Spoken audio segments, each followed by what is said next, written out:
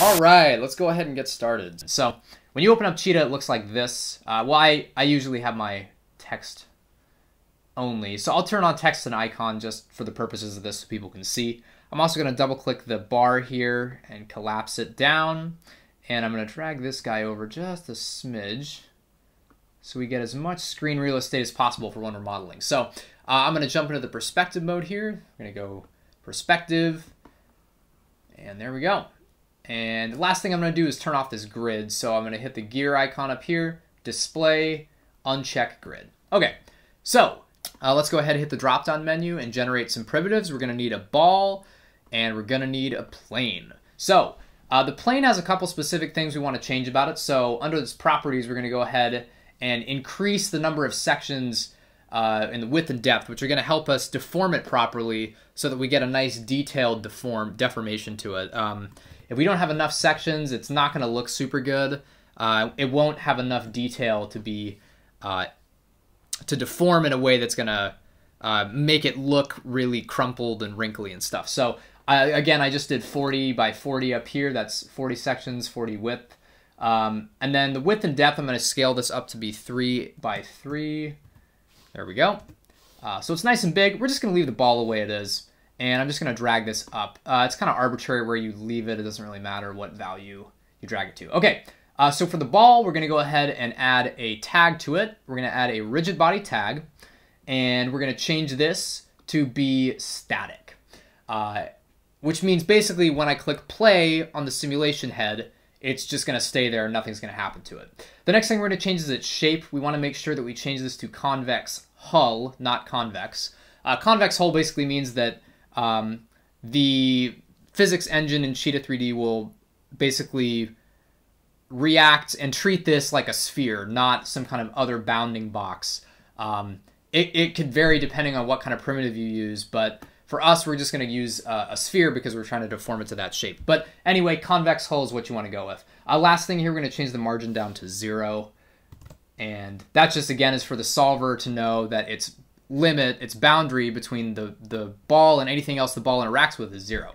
Okay, so next we're going to change the plane. So we're going to go ahead and select it. With it selected, we're going to hit tag and hit soft body. And you'll notice nothing happens. It doesn't actually apply the tag. So we're going to have to double click it, which will make it editable.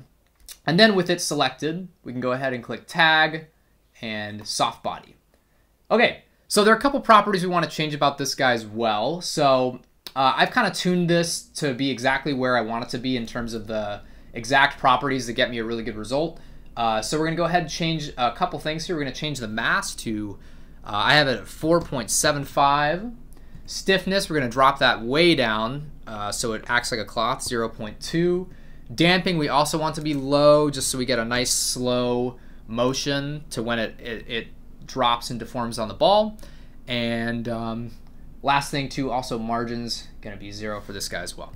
Okay, so with all that stuff set, let's turn it back onto object mode, deselect it. Now we can start messing with the simulation. So in order to allow the simulation to run fully, we want to kind of give it a lot of time to solve. So I'm going to drag the playhead up here all the way out to 10 seconds or 300 frames. And then we're just going to click play and see what happens. And there we go. We get a nice deformation there. That looks pretty good. If you want to customize it, you can click pause and then click again, and it'll kind of resolve depending on where it was at previously. I've noticed the more you do this, though, the more it kind of stretches the material, the plane out, which is not necessarily what we want. So I'm just going to drag the playhead back to the beginning and just do one sort of deformation round. And just pause it where it looks arbitrarily good. Don't focus on like, oh, I pause it at a certain place, so you have to pause it in the same area. So I don't know. That looks pretty well deformed to me. Maybe I'll drop one more time. And yeah, so that looks pretty good. So in order to keep this deformation, we're going to actually delete the soft body tag from the plane. And when we delete it, it's going to stay like this. If you were to drag this back to the beginning like you saw before, the plane will just reset, which is not what we want. So let's go ahead and just delete this. Not the plane, just delete the soft body tag. There we go. And now we can delete the ball as well. We don't really need that.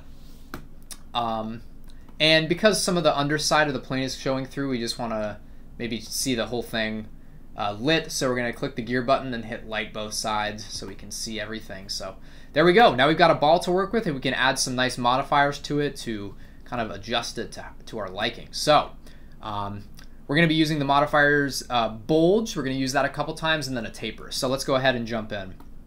So applying the bulge modifier, with the plane selected, you apply the bulge. I should probably show that again. Let me just make that clear. So if you don't have the object selected and you apply a bulge to it, it won't be applied to the plane. It'll be separate. If you want it to be applied to that object, you just drag it underneath. Okay, cool. So there's no exact science to this, really. You just kind of like mess with it until it looks cool. A couple of things I'd recommend is maybe like scaling these up a little bit, because the main thing you want to avoid is just like having a very obvious boundary, which would be like right here on the geometry where this bulge is applied, like, and that's even more exaggerated if you like drag it in a ton. It's like, okay, very obviously the curvature is not maintained. So we want to make sure we're careful and cognizant of that. So yeah, but this is, again, not an exact science. You can kind of just mess with it until you get something that looks nice. I usually apply a couple bulge modifiers and stuff, so like feel free to go nuts within like whatever you want it to look like if you're going for realism or something. I'll apply another one and maybe scale this guy down a little bit so it's a little more reasonable, and maybe that's a bit too much bulge. I don't know. You know, it all kind of varies. So again, this isn't an exact art. It's just kind of messing with it till it looks cool. We're also going to add a taper effect as well. So let's go ahead and do that. Select taper, and then we're going to just drag this guy down, and you'll notice it makes it look kind of like an octopus or a squid or something. If we rotate it, it's really going to help sell the shape even more. So let's go ahead and scale this guy up a little bit,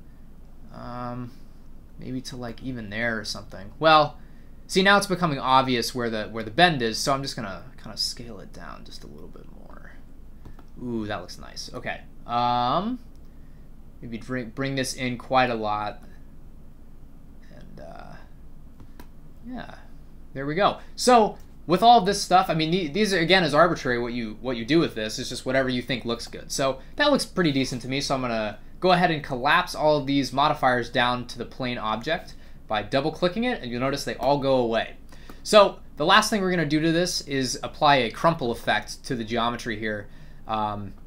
So I'm just going to kind of select a couple polygons and go, or you can go selection, area, select, which is, I just right click, area, select, and we highlight everything, and we right click again, we go to polygon, and we hit crumple. And for the crumple effect, there are a couple specific parameters we want to change here. I want this to be 0.01. I want 0 on this, I think that's the Y, and then I want 0.01 on the Z. Click OK, and then maybe just click this guy a couple times.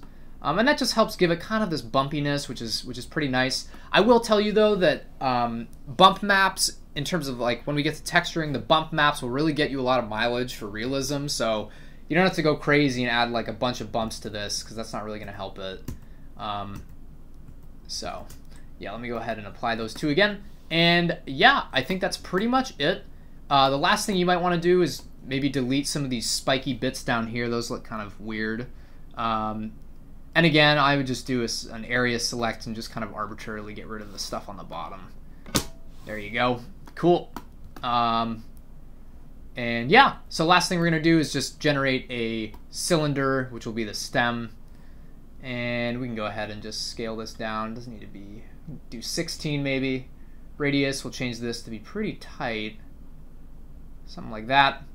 And then we'll just scale it up until we get something nice. And yeah, and there we go. So we already have kind of a lollipop primitive here. And if you add the subdivision tools to this, it'll look even smoother, which is great.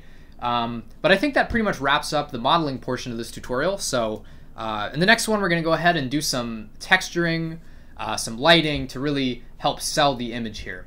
And yeah, I'll catch you guys in that one.